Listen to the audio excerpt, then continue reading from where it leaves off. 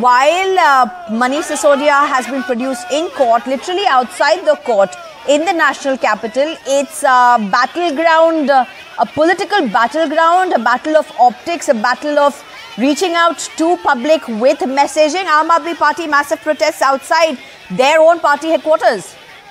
That's right, Sneha. And as Alok was just mentioning, that the Aam Aadmi Party workers had planned even before, when Manish Sisodia was presented for the first time, they had planned that they will go to the BJP headquarters to protest. But they are protesting right outside the Aam Aadmi Party headquarters because they haven't been allowed to go to the BJP headquarters. So these are the visuals that you're seeing from right outside the Aam Aadmi Party headquarters. And it's also interesting to point out here that this is right next to the Rouse Avenue court, which is the CBI court. So the building that you're seeing in the background is the Rouse Avenue court, where Manish Sisodia's plea is going to be heard, and where the CBI is expected to ask for more custody for Manish Sisodia there. So that is why this location becomes extremely important, which is why there's extra security presence there as well. And even the last time when Manish Sisodia was presented in that CBI court, several security personnel were deployed as well, and in fact barricading was done far beyond the Rouse Avenue court, so that these protesters and other people can't come there, because of course it's a high security environment, considering that the Manish Sisodia was being presented there. So that's why this location becomes extremely important, where the Aam Aadmi Party leaders are protesting. Now, to also point out here that what the Aam Aadmi Party leaders are saying, as we've been highlighting, that they are saying that central agencies such as CBI and ED are being used against the Aam Aadmi Party leaders because of their growing popularity, and the Aam Aadmi Party has really pictured Manish Sisodia as the best education minister. They say that the BJP is scared of this.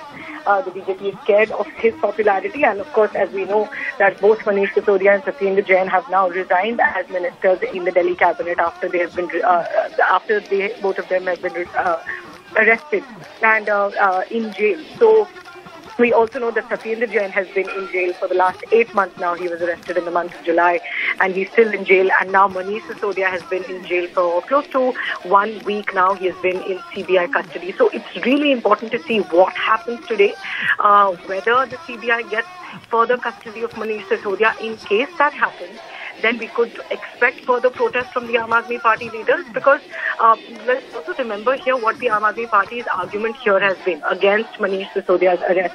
They have been saying that the only reason for an arrest or for a custody should be if you want to further question the accused in this case, and you want to get further information in this. So Aam Aadmi Party is saying that Manish Sisodia is anyway serving all the summons.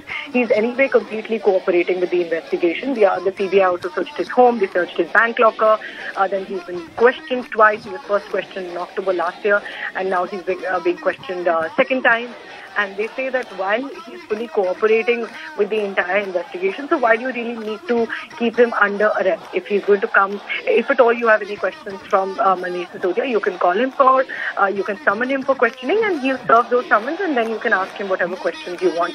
So that's the primary argument that was made by Manish Sisodia's lawyer as well in the last hearing at the CBI court, where he said that the CBI only wants his custody because he's not self-incriminating. He's not saying what the CBI wants him to say, and they said that can't be a valid reason to ask for somebody's custody and keep somebody in jail simply because the accused is not telling you what you want them to say. So those are the primary arguments, Neha, that Manish Sisodia's lawyer gave and the Aam Aadmi Party has been giving in the court. So we can expect those arguments as well from Manish Sisodia's side today as well, because that remains the Aam Aadmi Party's stand, that we have been cooperating. And even if you remember, while Manish Sisodia was summoned for questioning for the second time last Sunday, before he went for his questioning to the CBI, he had put out a tweet and he said that I'm fully cooperating with the entire investigation. And in fact, at that time, before he was arrested, he put out a tweet saying that I'm ready to be arrested for 6 or 7 months. That doesn't matter, because he said that he's working for the country and he's working for the betterment of the people. So that's the entire picture and the entire statements that are being put up by the Aam Aadmi Party leaders. Their entire stand is that we are cooperating with the investigation, so there's no need to keep Manish Sisodia in jail. But let's also remember now that the other another crucial minister in the Delhi government who has been in jail, Satyendra Jain, for the last 8 months now. And while he was also arrested, there were protests, there were several statements by Mr. Arvind Kejriwal. But now we know that 8 months down the line, he's still in jail, while the focus from that has sort of shifted. So right now we're seeing that Manish Sisodia has been recently arrested. So we're seeing these repeated protests by the Aam Aadmi Party leaders. And in fact, when Arvind Kejriwal also addressed a press conference, in his first press conference after Manish Sisodia was arrested, he said that these are ministers who are doing extremely good work in the national capital. He is responsible for completely changing the image of government schools, and Satyendra Jain was responsible for completely changing the image of government hospitals, and that's why they have been arrested.